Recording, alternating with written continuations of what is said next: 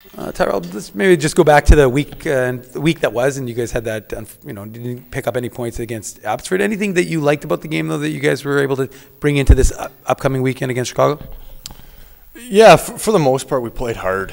We weren't always consistent at times. It wasn't our best weekend, obviously, but we know what time of year is coming. We want to play with urgency. We want to play with a little bit of a desperate mindset here. So that's what we're going to do, try to move it into this weekend.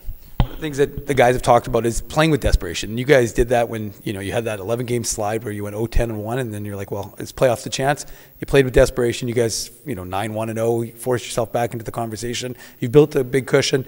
But that's one of the things they said is, you played with desperation. Is that hard to do, though? Is it hard to do for 20, 30 games to play that level of maintain that level of desperation to get into the playoffs? Yeah, that's a good question. I think it just becomes a part of you. Like, we did go on that slide, and then we did work really hard to get to this point where we're at. But we're not willing to let that slide. So we're going to play as hard as we need to play every night. And that being said, it's playoff time. So every game's a playoff game, and then we're going to roll into playoffs, and then every game's do or die. That's what it comes down to. So it's that time of year where desperation's needed, and it just becomes your new normal.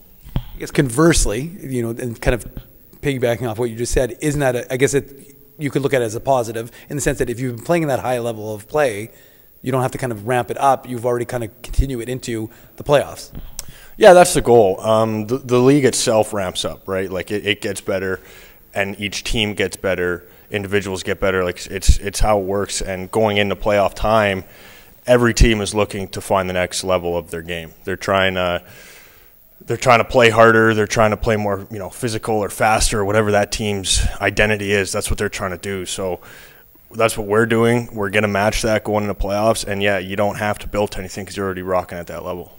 You guys have a cushion on the Wolves for your first series here, this 4-game homestand, and then, of course, Iowa. So kind of works out the two teams that are chasing you are the two teams you're facing.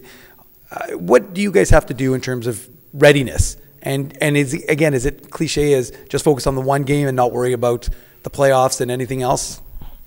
Yeah, this is as big as it gets for us this year, these 4 games coming up. We know what the standings look like. We're aware of it. There's not much that changes. We got to play hard. We got to play, again, I'm going to double down on that desperation mentality because, these are massive points coming up, and we're not willing to let those slide.